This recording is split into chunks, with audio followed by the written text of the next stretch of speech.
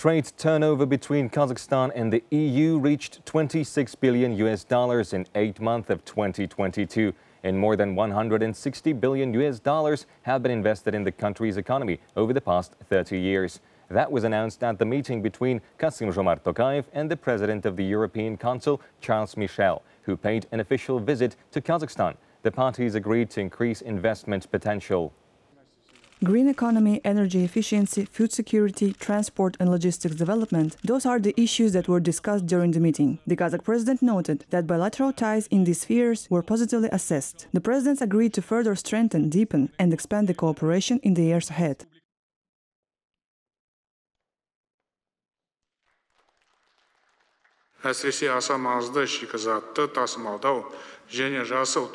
First of all, we took into account a great potential for cooperation between Kazakhstan and the EU in such areas as the transportation of key raw materials and green energy. In addition, the importance of developing international transport routes to facilitate global production of supply chains was mentioned as well. This is particularly important in the current geopolitical conditions. Also, we considered the possibility of using the Trans-Caspian international transport route by the European Union.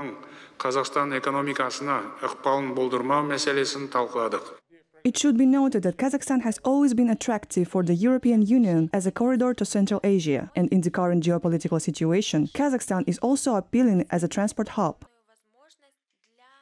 We had the occasion in the recent months and years to improve the relationship between Kazakhstan and the European Union. We had the occasion 1 year ago to meet in person in Brussels, and since then on a regular basis we are in close contact and in dialogue. There are many fields where we can work together. We think that climate change is an important common responsibility, and certainly we'll have the occasion to address all the topics related to this.